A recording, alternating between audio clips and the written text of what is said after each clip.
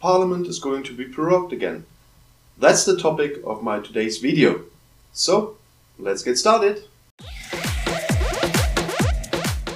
Hi there, I'm Mark and I welcome you back to my channel and I welcome you back to another Brexit video. The leader of the House, Jacob Rees-Mogg, today confirmed what German newspapers have been writing yesterday already, that Parliament will be prorogued again. As he talked about next week's business, it became clear that Parliament will be prorogued from Tuesday the 8th of October until the Queen's speech on 14th of October.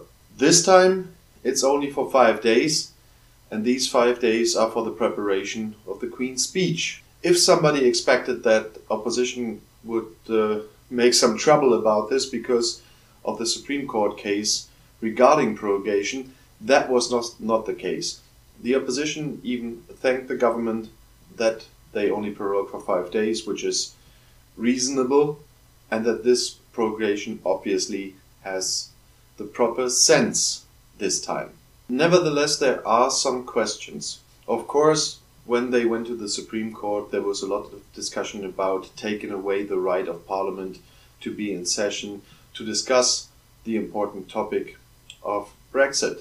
But in the last 2 weeks since Parliament returned, you could not hear very much about Brexit there, except in questions after government statements. I mean, it wasn't easy to do that in Prime Minister's questions because since Boris Johnson became Prime Minister, he was there once, I guess, to answer Prime Minister's questions, and the next would be due next Wednesday. Won't happen because Parliament is prorogued.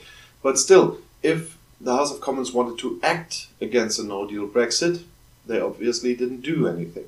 So the last 2 weeks, obviously, a lot happened regarding the normal legislation, which is important as well, of course, but many of the arguments of the opposition regarding the former unlawful prorogation, you have to use the term from the Supreme Court there, are null and void, because they didn't use the last 2 weeks to do anything against a no-deal Brexit. But still, the new prorogation is a fact. I don't think anyone will say something against it. Parliament will be in session on Monday. As far as I understood, Jacob Rees-Mogg, they won't be in session anymore on Tuesday, and they will return for the Queen's speech on the 14th of October. That is 3 days before the EU summit, and there the fate of Brexit will decide.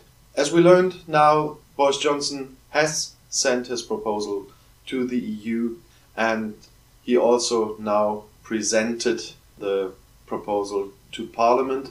About this statement in Parliament and the reactions of the opposition, I will talk in my next video tomorrow.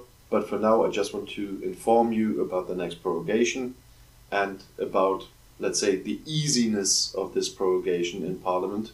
For now, I just want to thank you for watching. Don't forget to subscribe to my channel if you haven't done so yet, otherwise you might miss another Brexit video. But for today, have a nice day and see you soon. Bye bye.